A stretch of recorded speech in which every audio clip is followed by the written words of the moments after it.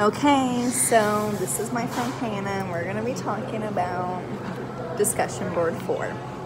So, Hannah, tell me about a conflict or a choice that you're having to make in your life.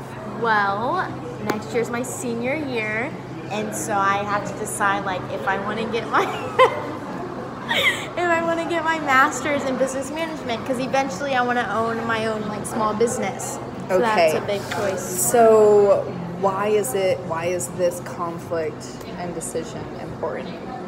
Well, because it has a lot to do with my future, and business isn't even in my degree plan. Mine's communication and marketing, but business would be a good extra thing to have on my resume. Okay, so where do you want to be with this conflict in 2 months from now? Well, I feel like right now it doesn't matter as much. I can still think about it. Okay, let me rephrase that. Where do you want to be with this conflict a year from now? A year from now, hopefully, I'd be starting. I'd know if I want to do it and applying, because I'd be graduated with the bachelor's. So I need to go into my master's if that's the case. Okay, so what can you do now to finally get to that end decision? I guess just talk to Dr. Plantier and talk to my parents and just my advisor and see what the best master's program would be for my future. Okay.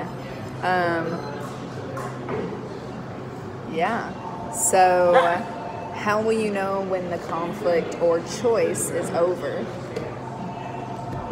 Well, when I decide fully if I want it or not. Okay. What is at stake for you in this situation? At stake? At stake. I said that weird.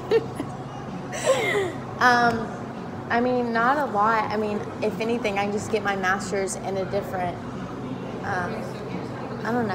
section or whatever they're called.